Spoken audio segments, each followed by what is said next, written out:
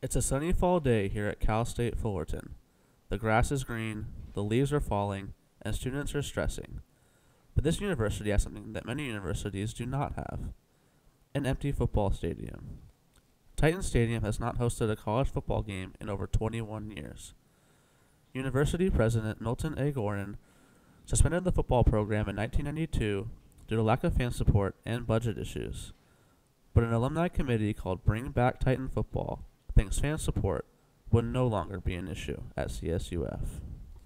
Yeah, I'd definitely go to the games. It'd be something to actually do on campus other than just go to class. Cal State Fullerton averaged a modest 8,000 fans per game in 1991, which was second to last in the Big West Conference.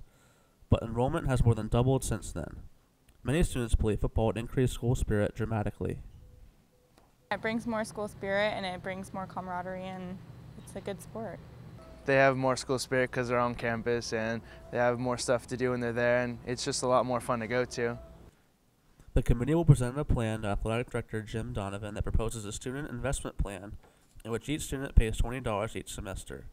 The money would fund current sports programs and invest in facilities. They believe this would generate enough money to fund football.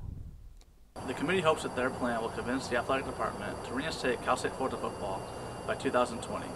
I'm Michael Huntley from Cal State Fullerton, OC News.